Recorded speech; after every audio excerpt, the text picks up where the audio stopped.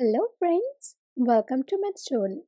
In today's video, we will learn to solve a simple equation 7x is equal to 14. For more updates, you can visit mathstoon.com or you can also check the link given in the description box. So let's start. This is our given equation.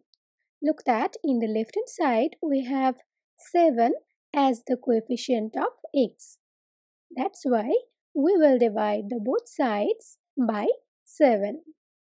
So we get 7x by 7 is equal to 14 by 7.